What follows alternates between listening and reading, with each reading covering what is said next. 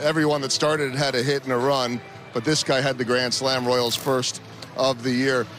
What did you think off the bat? Rex Hudler said you were talking to it, you were waiting for it. What are you thinking? Yeah, I mean, I knew it had the height. Hit it hard enough. I was just hoping it would stay fair, and thankfully it did. That was a big one. You're playing really well. You're getting pelted right now. This is MJ Melendez and Bobby Witt Jr. with the crossfire of gum and candy, and everybody's giving you a hard time. That only happens when you're winning and when you're having fun. Feels like you're getting into a little bit of a rhythm lately. What's changed for you? Just swinging at good pitches and pitches that I'm looking for.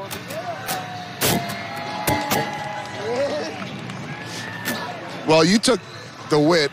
It looks like that's Gatorade. Well, I got it too now. MJ just came in from the side. These guys are creative. What's working for you right now? Just swinging at good pitches, putting good swings on the ball, not trying to do too much, taking my walks when that is given to me, and just coming up in big situations is what I've been struggling on, and it's really good that I'm coming through and feeling a lot more confident.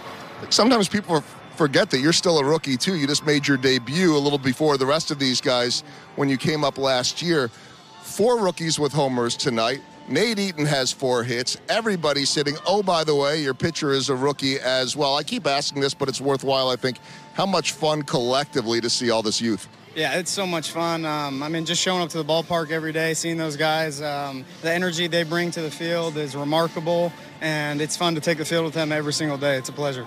Last thing, you're a gritty kind of guy. You're a blue-collar, dirtbag's always a good expression that we like to use. How about your pitcher tonight, too, grinding through, well, I wouldn't even say grinding, but just an impressive 7 innings. Yeah, he did incredible. I mean, he kept us in the game, and more than kept us in the game. He shoved. It was great to see him do that. He's going to be a pleasure to watch in the future. He's going to get in, and it's good. Nice job tonight. I don't know what the flavor of that Gatorade was, but I think it was a little bit of orange? Nah, orange, blue. They might add some red in there, too. It's real sticky on my back right now. Yeah, I'm feeling it on the face as well. All worthwhile in a win. Congrats on your first career Grand Slam. Thank you. I appreciate it. All right, Kyle Isbel leading the way, one of many